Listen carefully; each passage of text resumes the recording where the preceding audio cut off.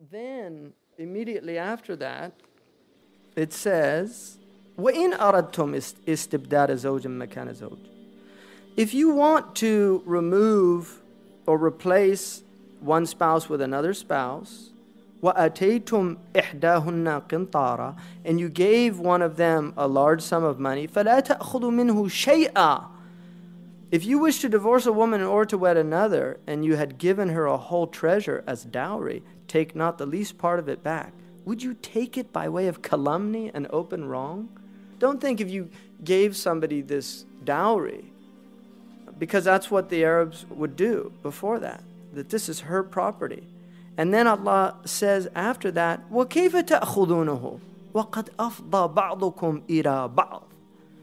The thing about the Arabic is just really is perfect, because how can you take that back when one of you has gone into the other? It just doesn't work in English. One of you has gone into the other. Because what it's saying here is أَفْضَى بَعْضُكُمْ إِلَى بَعْضٍ. That's what it says. It doesn't say one of you. It just doesn't, it's so perfect in Arabic, because it's leaving that open, the ambiguity of it. It's not about male and female. It's about one of you being with the other. It's about these two human beings coming together in this. And part of that process is the male gives the female this money as a way of giving her some independence when she comes into the relationship. There's a lot of wisdoms in that. But the point is that how can you take that back? You entered into this marriage giving that to her, and now you want it back because you want to get out of the marriage? And then, وَأَخَذْنَا مِنْكُمْ مِيثَاقًا غَلِيظًا. They have taken a heavy covenant from you. In other words, when the woman went into this relationship in a compromised situation, because a woman goes into the relationship in a compromised situation generally, with rare exception, the point is that she has a covenant that you're going to treat her the way God commanded you to treat her. That's the covenant that she took. And what a mithaq! This is your contract. You went into this thing saying, I'm going to do what Allah tells me to do with you. Don't you realize the awesomeness of that contract? What are you going to say on Yawm al-Qiyamah? Because that's what she went in believing. When you did that aqd and you said, ala kitabillahi wa sunnati rasulillah. Isn't that what you said? When you got married, that's what you said. That's what the man says. You think that's a light thing? That's mithaq ghalil. That is a heavy, ghilva. It's a heavy covenant. It's harsh if you break it. And I know so many situations where the Quran calls it mu'allaqa. Seriously, I have been in so many situations where a woman the husband's married, he's somewhere else, he won't grant her a divorce because he doesn't want her to get remarried. It's just all spite. It's all diseases in the heart. Or they won't give him the dowry, the mu'akhar. Last week, somebody asked me about this. I'm going through his divorce, and I had a mu'akhar of a large sum of money. And that's what it says, qintaran. This is the thing. Ma farratna fil kitab min shay. We didn't leave anything out of this book. Allah didn't say dowry, right? It could have said dowry. Why did he say qintar? Because it's a lot of money. And then when Umar radiallahu anhu was up on the minbar and he said, Ya ayyuhan nas, la tughalu fi muhuri nisaikum. Don't give extravagant dowries to these women. Right? That's what Sayyidina Umar, he's Amir al-Mu'mineen. قامت امرأة وقالت يا ابن الخطاب أتمنع ما أعطانا الله. And she didn't say Ya Amir al-Mu'mineen. She said Ya ibn al-Khattab. I knew you and I knew your father. And are you going to deny us what Allah has given us? And then she read the ayah. And then Umar, when he heard it, he said, كل الناس أفقه من عمر. All of you know more fiqh than Umar. All of you are more educated than Umar. There's a woman standing up. He's on the minbar. And he made a mistake in the book of Allah. And she said, قامت امرأة, because it's her haqq. And again, that shows you that thing of, if you don't stand up for your right, nobody else is going to do it. Right? It's that thing again of, she's the one, look, this is our haqq. This is our right.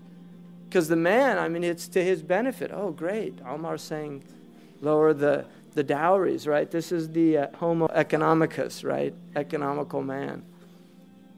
And then Allah subhanahu wa ta'ala says, you've given them this treasure, don't take it back.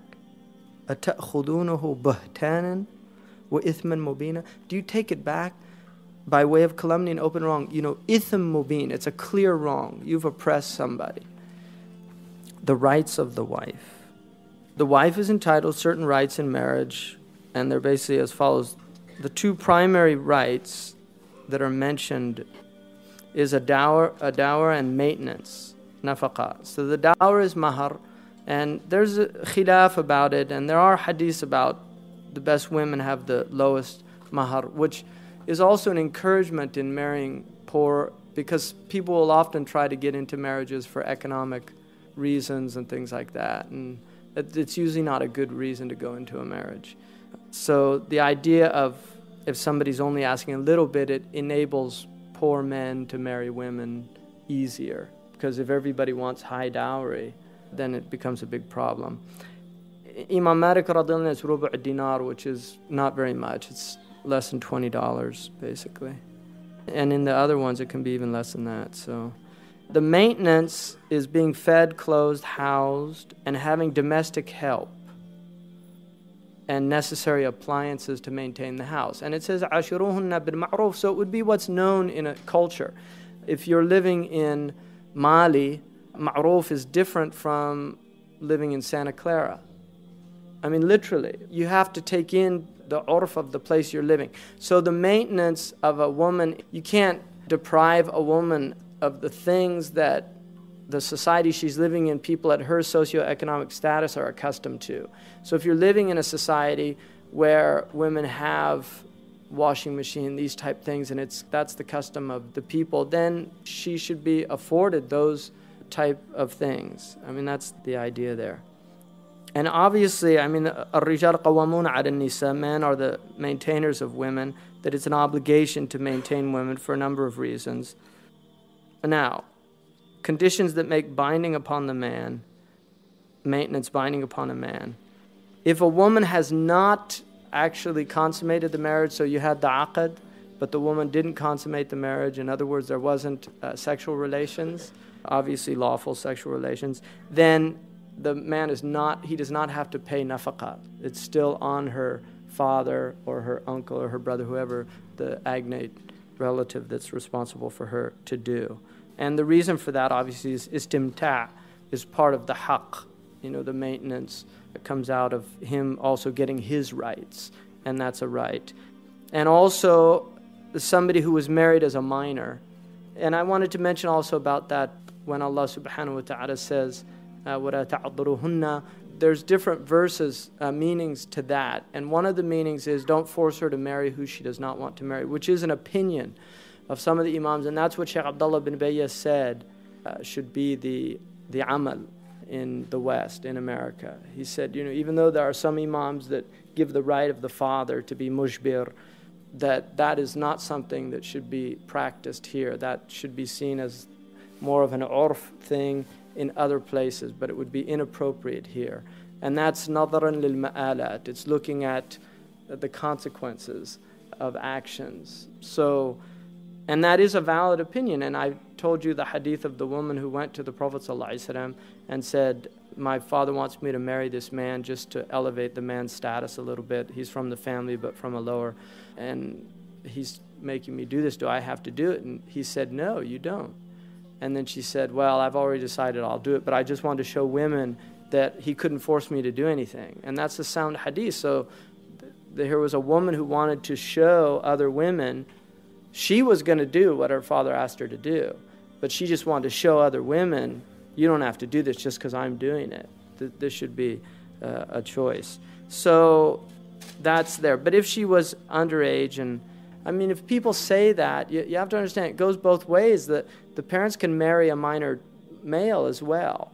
So it's not just the woman. It goes both ways. I mean, that's something that's very alien to this culture now. It didn't used to be. I mean, child brides were very common, even in America in the 19th century. You can read the literature about child brides and things like that. So things have changed, and that has to do with urf.